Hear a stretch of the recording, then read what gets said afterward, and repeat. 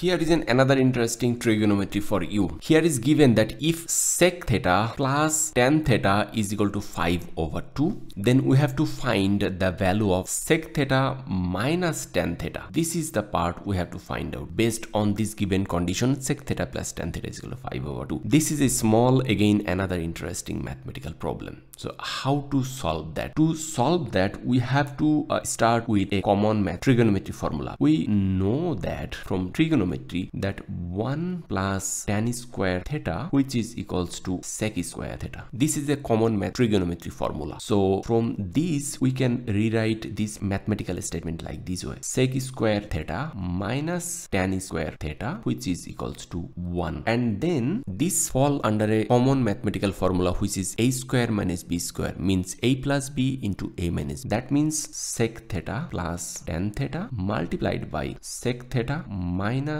tan theta, and right hand side is equal to 1. Now here is given sec theta plus tan theta is equal to 5/2. So we can write this part as 5/2 multiplied by sec theta minus tan theta is equal to 1. Look at here, sec theta minus tan theta is already found here, so we are very close to our proof. And then 5/2 multiplied by sec theta minus tan theta, and right hand side is 1. And I want to multiply this right hand side by 2/5. To make it equal, I have to multiply this side as well, 2/5, because I want to get rid this 5/2 from left hand side. This 5 and that 5 they gone, and this 2 and that 2 gone, and remaining is sec theta minus tan theta is equal to 2/5.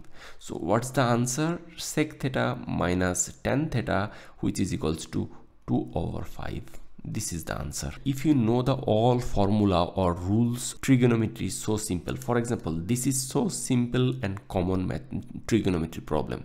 So if you know the formula, trigonometry is so simple.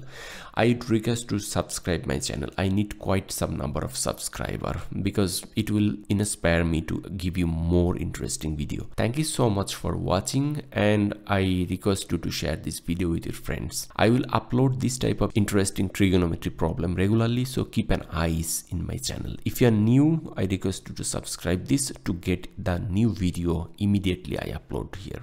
Thank you so much again, and see you in my next video. Bye bye.